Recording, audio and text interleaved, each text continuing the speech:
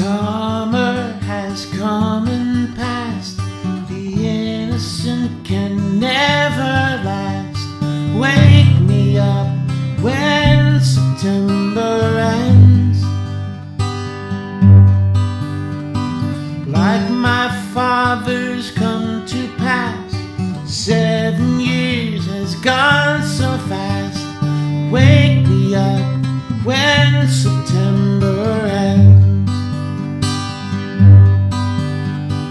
Here comes the rain again, falling from the stars, drenched in my pain again, becoming who we are.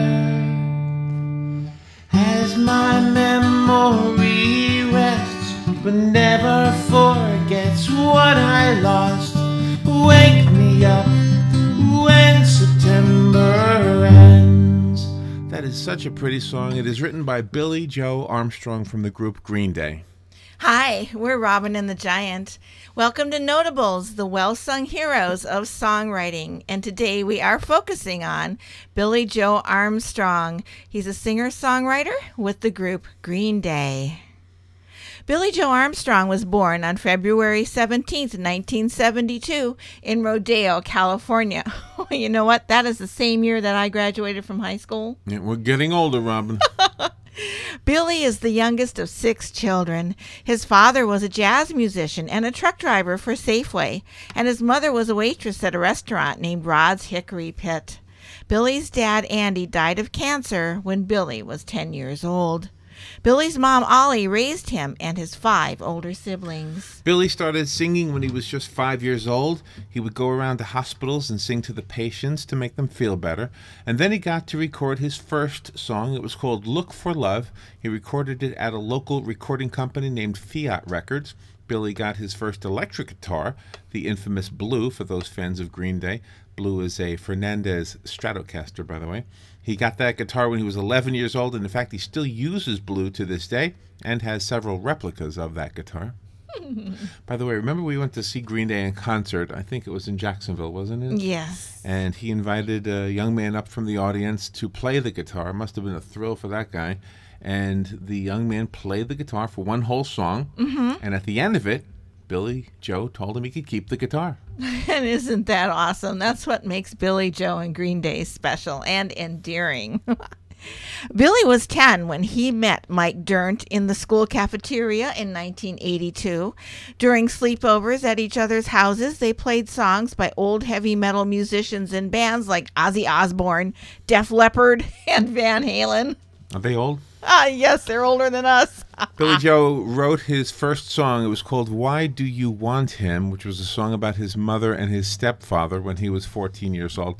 At the age of 15, Billy, Mike, and a drummer named John formed a punk band and named themselves Sweet Children.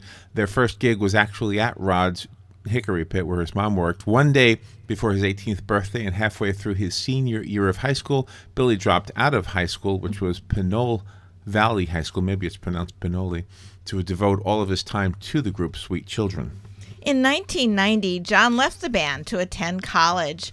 Billy and Mike were faced with the task of finding a new drummer. They knew the perfect fit, Trey Cool. Later, Sweet Children was renamed Green Day. Before they knew it, they were traveling all over the country in an old bookmobile with Trey's dad at the wheel. They did all this with little money and staying at fans' houses. It was in Minneapolis in 1990 when Billy met Adrian Nesser. They dated for a while, and then they were married on July 2nd, 1994, in a 5-minute ceremony.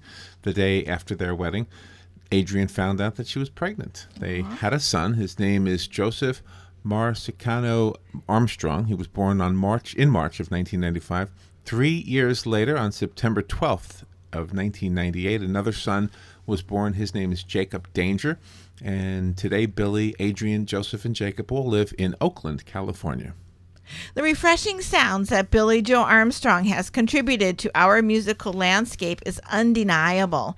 That is why we have chosen to include Billie Joe Armstrong among our notables, the well-sung heroes of songwriting. We're going to end with another Green Day song, another song, of course, written by Billie Joe Armstrong. This is called Good Riddance, The Time of Your Life.